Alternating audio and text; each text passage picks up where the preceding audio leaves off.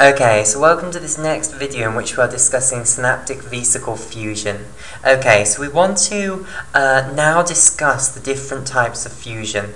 Right, so the synaptic vesicle is now going to fuse with the membrane. Now that the calcium signal has arrived and synaptotagmin is putting all his effort into trying to fuse the two membranes together, what's going to happen is you're actually going to get fusion. But this happens in a mysterious way. So if we simplify this picture somewhat, here is our synaptic vesicle docked at the plasma membrane. Okay, now when synaptotagmin is activated, what happens is you're going to get fusion.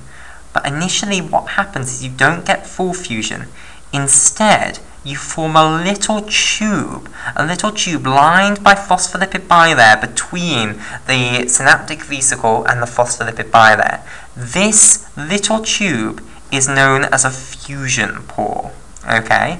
Now, neurotransmitter can move out of the synaptic vesicle through this fusion pore. So here's the neurotransmitter within the synaptic vesicle. And basically, it can move out, but only a little bit will trickle out, basically. Okay? Now, what can follow is two different things. Either the membrane can go on to fuse completely, so the synaptic vesicle fuses completely here and releases all of this neurotransmitter into the synaptic cleft. Okay, so then you get the massive great release of neurotransmitter.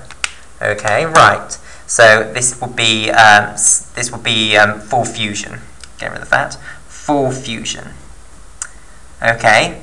Alternatively, what can happen is that you can instead do something known as kiss and run. So basically, what can happen is the fusion pore will form. It'll release a tiny bit of neurotransmitter, but then it just closes. It collapses on itself, and the vesicle goes back to being docked. So this is what's known as kiss and run.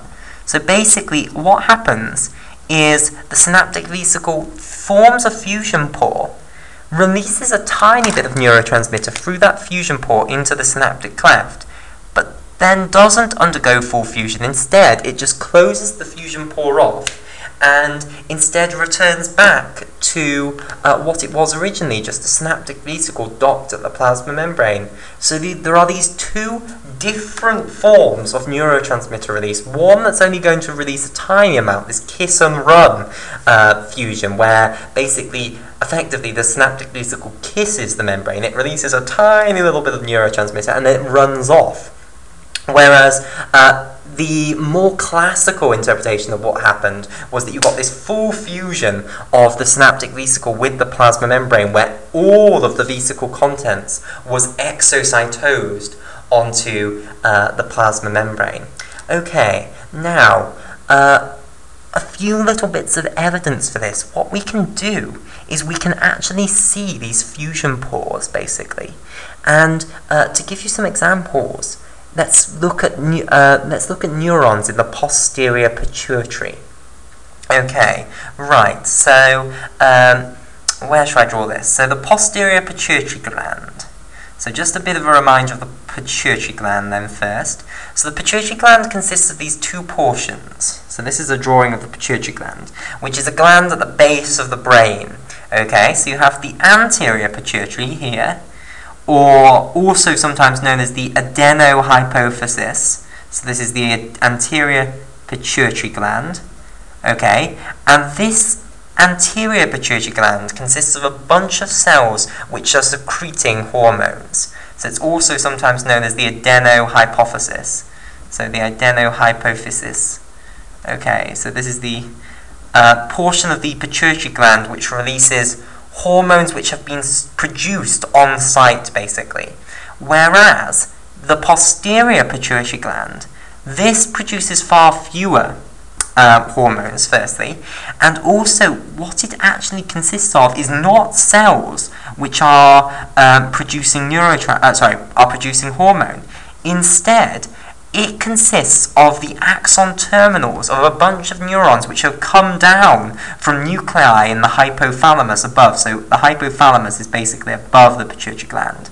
So instead of having separate cells down here which are synthesizing hormone, instead, basically the posterior pituitary is just loads of axon terminals of neurons which have their cell bodies up in the hypothalamus.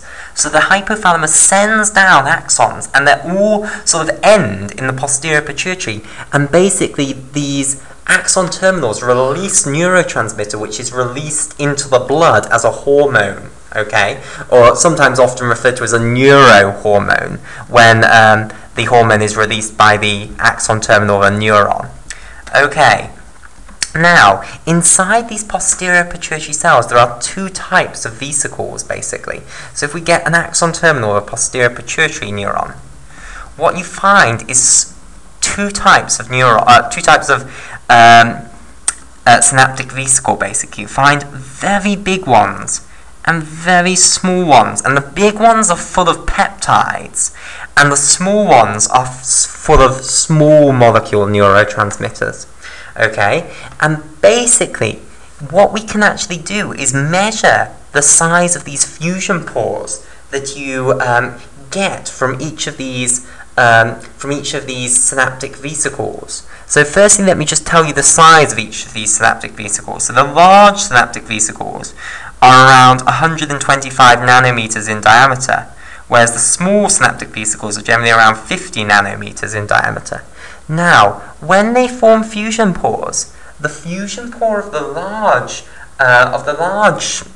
synaptic vesicle here is generally around 0.6 nanometers in diameter, and for the small synaptic vesicles, it's generally around 0.6 nanometers is the one for the small synaptic vesicles, so 0.6 nanometers, and the one for the large one is 2 nanometers.